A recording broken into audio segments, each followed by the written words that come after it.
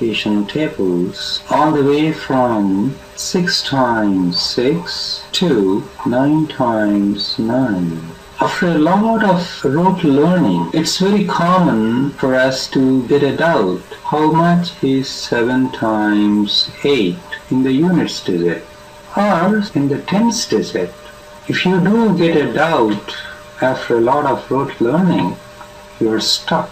The way we figure out these multiplications or multiplication tables, we can work them out on the fly without having to remember anything. That is a promise. Let's see how. Well, let's begin with our 7 times 8. Now, one thing we recognize is that these numbers are very close to 10. Let me write. So we can say 10 minus 3 gives us 7. It is this minus 3 which comes over here. So if we write minus 3 next to 7, what do we write next to 8? What do we write here? So all we have done is next to 7 we have written minus 3. Next to 8 we have written minus 2. Now what do we do? Our aim is to find out how much is 7 times 8. 7 times 8 has tens given by either of the crosses 7 minus 2 or 8 minus 3. And over and above this, we have 3 times 2 ones. So 7 times 8 has 5 tens and 6 ones is 56. We start learning numbers from the visuals around us. We begin by 1 head, 2 eyes, 5, 9, and one more finger, 10 fingers, 2 birds. The visual for 5 and visualizing big numbers. We represent 1 with the visual of a unit square that has 1 image. It happens to be a smiley face here, but it can be just about anything. When we join 2 such unit squares in a particular fashion, the outline becomes a rectangle that is twice as long as the unit square.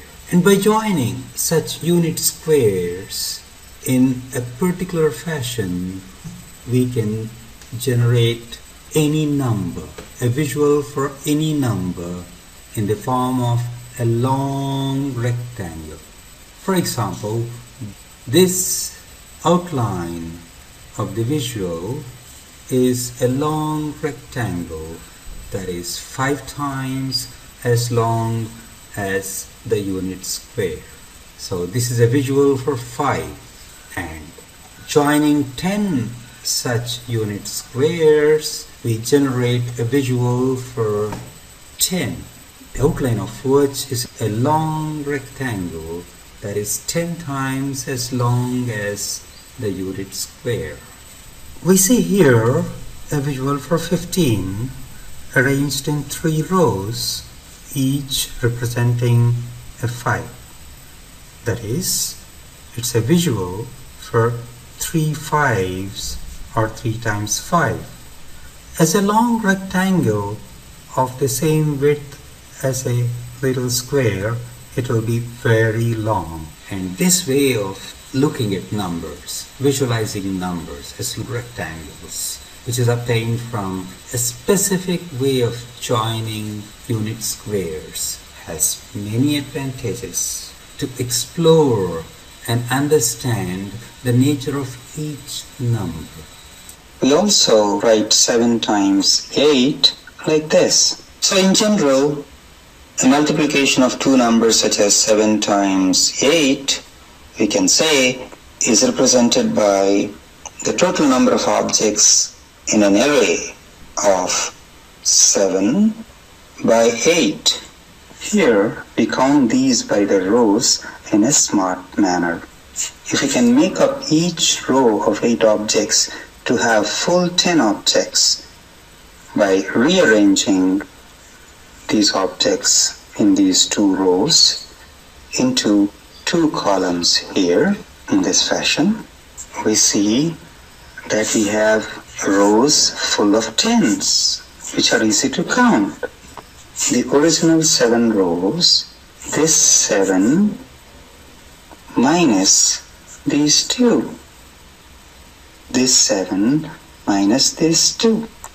Over and above these tens, we have these objects, short rows, 3 of them, each of 2 objects, so 3 2s. Of course we know it is 56. But this is exactly what we have learned in the method of crosses to figure out 7 times 8. By shifting out these 3 columns from here like this, then the number of tens in 7 times 8 can be seen to be this 8 minus this 3. And of course, over and above these 8 minus 3 tens, we have these ones, 3 times 2 ones.